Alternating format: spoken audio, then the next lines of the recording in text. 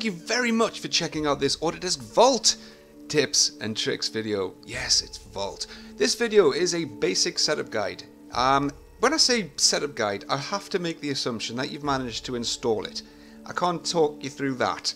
There's limits and restrictions as to what we can do in a tutorial video. So I'm going to have to assume you've installed it and that you've also got a suitable Autodesk CAD application installed, i.e. Inventor or AutoCAD or similar.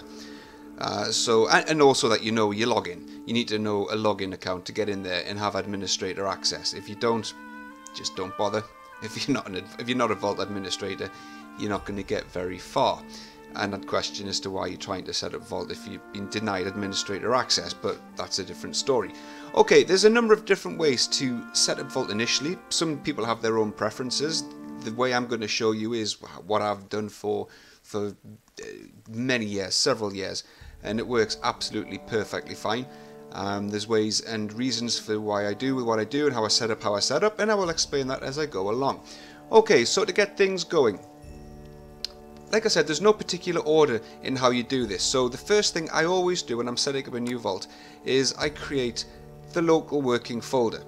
So I'm going to delete that one there because that's what I'm going to call it. So go to your C drive, and it's always best practice to dump the files onto the C drive, trying to avoid dumping them onto a D drive or an E drive.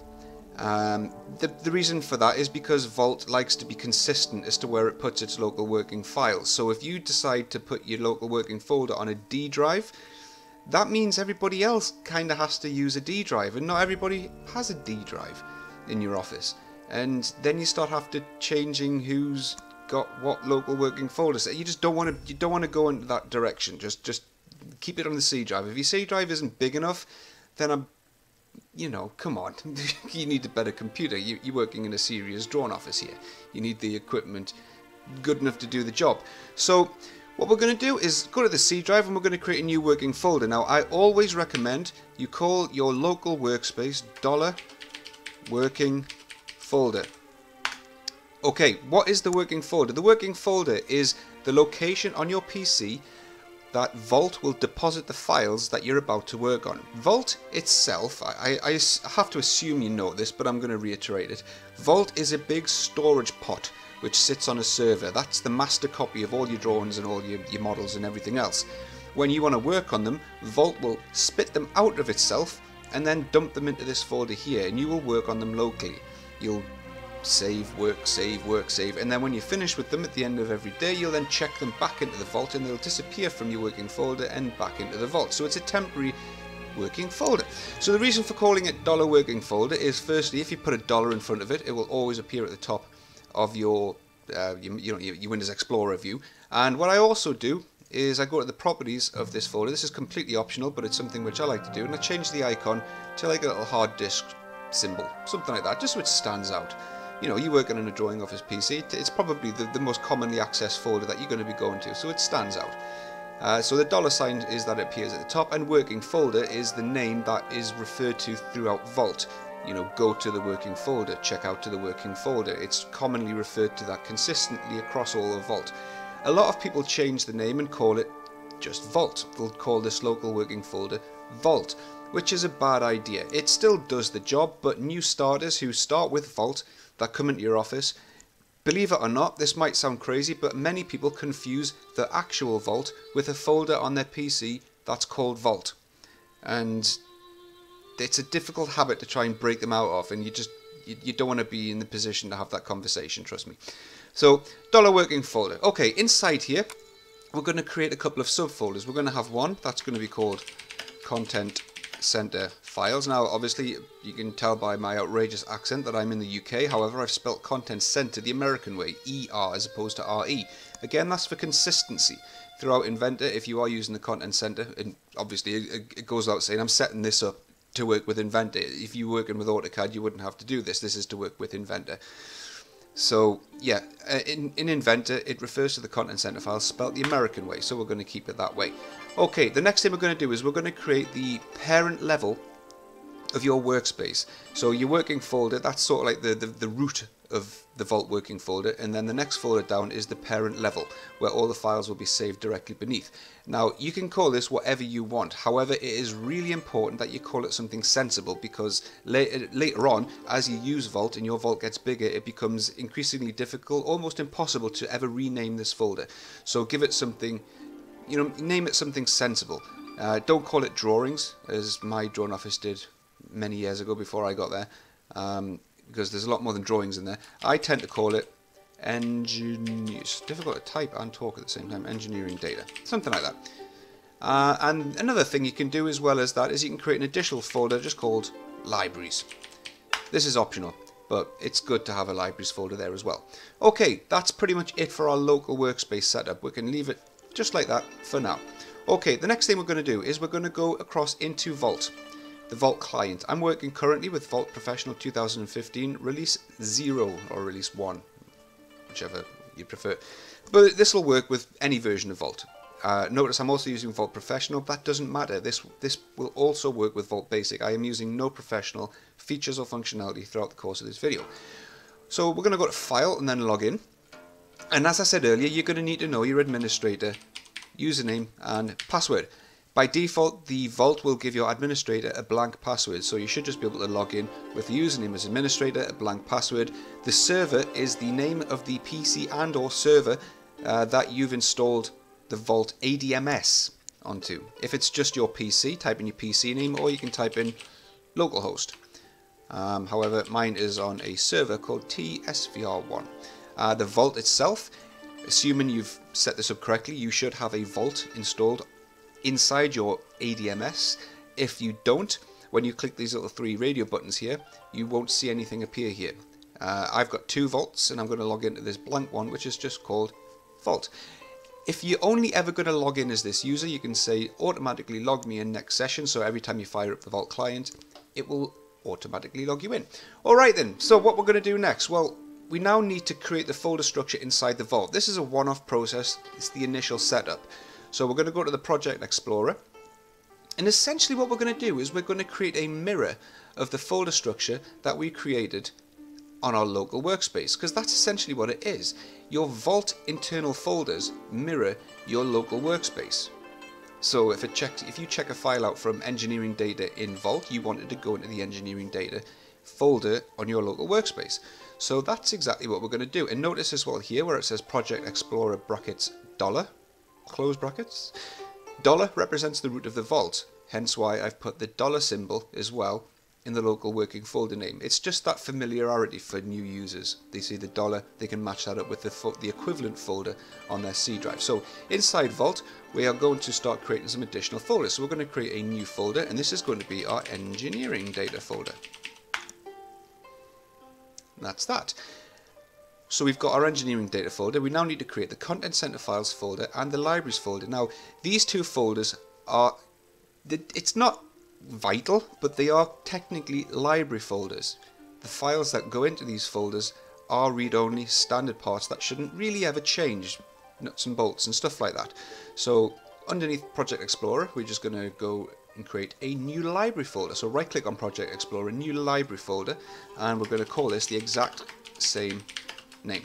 Be very, very attentive to the spelling. If you spell it wrong, it will not copy files out of the Vault to the folder on your local workspace. It will copy it out to the however you spell it here. So be very careful with the spelling. And then the same goes for another library folder, and we're going to call this libraries.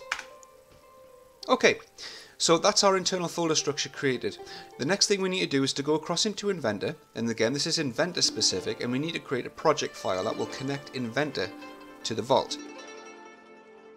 So in Inventor, we're going to go into the Getting Started tab and Projects, and there's a little bit of jiggery pokery needed here.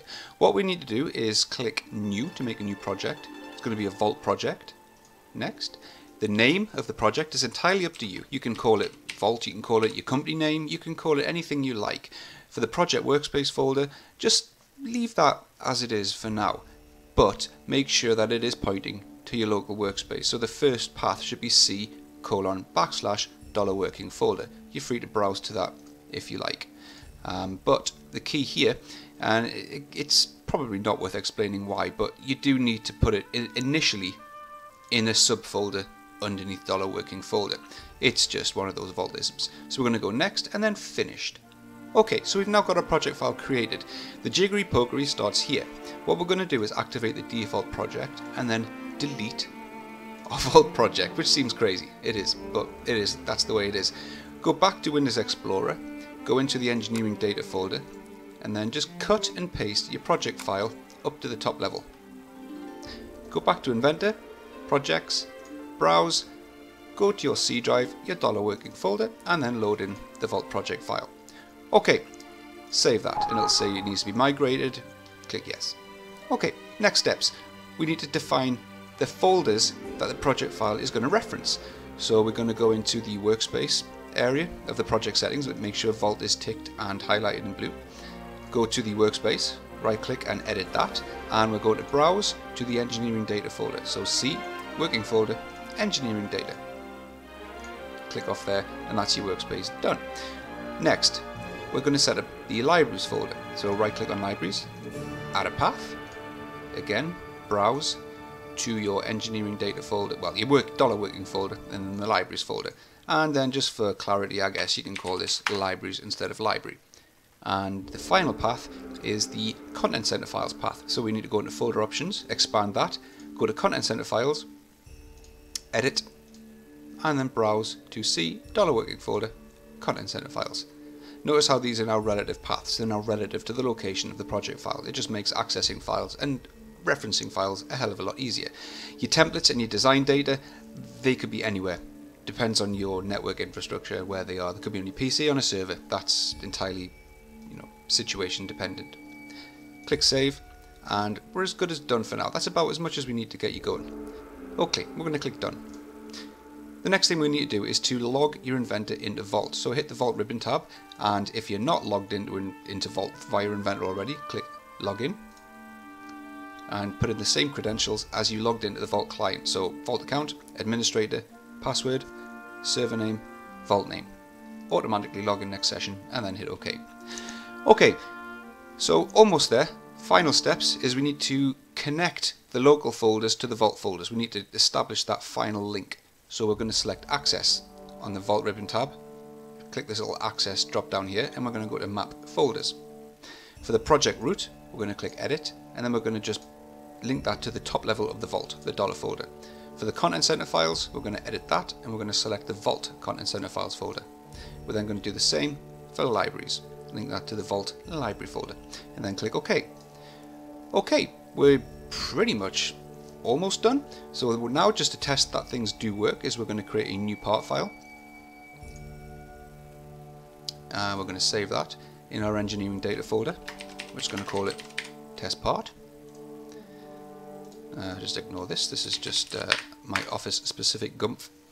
And then we're going to go to the Vault plugin with an Inventor, which is on the left hand side here. Hit the little model button, go to Vault, right click on test part, check in, ensure everything looks okay here. So test part is going to go into the Vault folder. So what you're looking at here is the Vault folders, the $. Folder, the engineering folder, which is exactly where our test part is in our local workspace.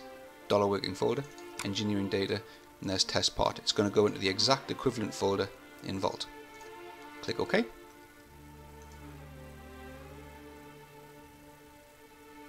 And let's go across to Vault, hit refresh, go to the Project Explorer, and then just browse down, and you should now see underneath engineering data, and there's your test part. Okay, so the way things work now is, in the future, when you do want to create a new folder, for example a new subfolder inside Vault, you can start off by designing a new file, hit save, and then underneath engineering data you can say, okay, this is going to be a new folder for project XYZ, and then save, I don't know, bracket, something like that.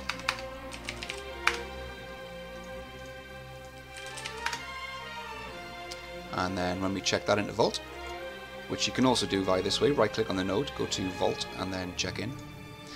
It'll then create this project XYZ folder inside Vault and put the bracket file underneath that folder. Go back across to Vault, do a quick refresh. We should now see our our project XYZ folder created with the file bracket underneath. So just further access into Vault, via Inventor, you can go to the Vault tab and then open directly from Vault. This will create an interface between Inventor and Vault where you can browse, well, it depends how you've got your list set up, but go to Details, the Detail view, or you've got icons, that's entirely up to yourself. Go to Engineering Data, Project XYZ, there's my part bracket, so we're looking inside the Vault right now, and then click Open. Do you want to check it out? Yes, I do, because I'm going to do some work. And there we go. Okay, so that's a very basic setup on how to get Vault going with Inventor.